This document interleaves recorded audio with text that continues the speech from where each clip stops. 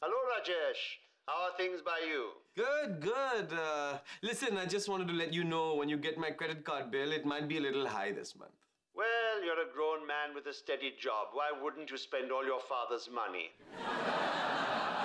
Oh, Daddy, you're so rich and funny.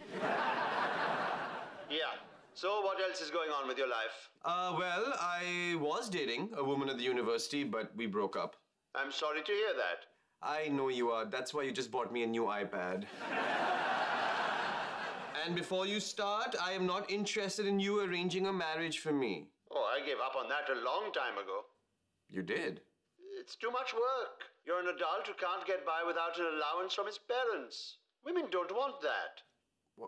What are you saying? That you're giving up on me? What kind of father gives up on his son? I have 6 children, 5 of whom are married and self-sufficient.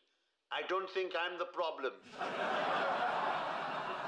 I can't believe what I'm hearing. This is deeply hurtful. You're also too sensitive. Women don't want that either.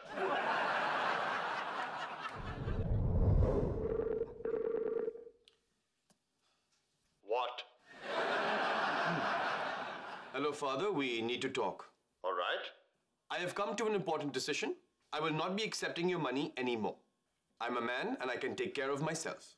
That's wonderful. Yes, that is wonderful. You will no longer be able to accuse me of being spoiled. I'm so proud of you. Dad, I'm trying to tell you off and you're ruining it with your delight and relief. Sorry. Oh no, my grown son is going to stop spending all my money. Where did I fail as a father?